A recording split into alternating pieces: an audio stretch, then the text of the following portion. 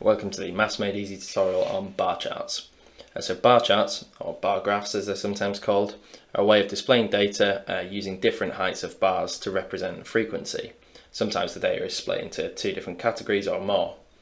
Let's have a look at this example here. So 100 students were asked what their primary mode of transport for getting to school was. The results of this survey are recorded in the table below. Construct a bar graph representing this information. So to construct a bar graph, we usually plot frequency on the y-axis, so let's label that first of all. So frequency there, and then that means that the x-axis will be mode of transport. Excuse my handwriting there. Okay, so we need to choose an appropriate scale first of all. So for the frequency thing, we'll do first. So the data ranges from the lowest value of 3 to the maximum value of 35. So let's go up in fives. So there's 5, 10, 15, 20, 25, 30, 35, 40. And then for the mode of transport, we can see that there's 1, 2, 3, 4, 5 different options. So we're going to need 5 different bars. So let's now draw the bars. I'm going to add the labels first. So we've got walking, got cycling, we have car, we have bus and train. So those are our 5 options. Now I need to add the bars in. So for walking, the frequency is 29. So let's add a bar with a height of 29. So that's about there. And then for cycling, we have a bar height of 15. So 15 people cycle to school. And then for car, the most common answer, the frequency is 35. So let's go up to 35, roughly there. And then we have bus, so the frequency there is 18. And then finally the train frequency is the smallest, it's 3.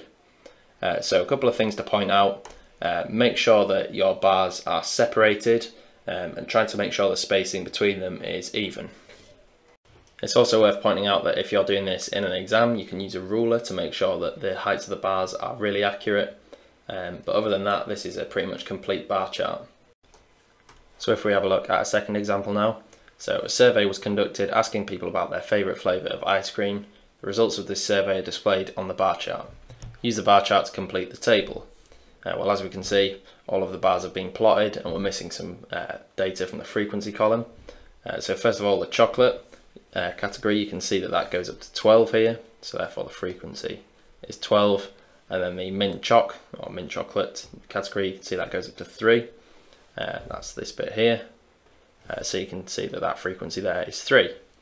So the next part, calculate the percentage of people whose favourite flavour is strawberry. Well, as you can see, the frequency for the strawberry category is 5. So we need to know what the total frequency is across all the categories in order to work this out as a percentage. So if you add 12, 16, 5, 3 and 6, you should get a total of 42. So then as a percentage, all we have to do is do 5 divided by 42 and then times that by 100, and that gives us a value of 11.9%. To 1 decimal place. You could round that up to 12% if you wanted to.